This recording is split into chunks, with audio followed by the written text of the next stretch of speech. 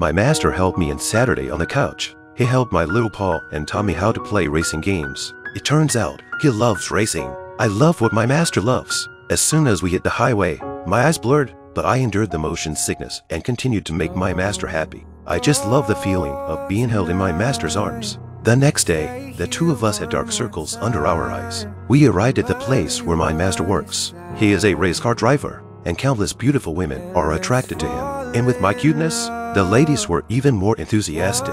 Here, I truly experienced my master's obsession with racing. He was skilled in various drifting and cornering techniques, but it worried me, sitting by the roadside. Fortunately, my master finally won the race, and the anxiety in my heart was finally relieved.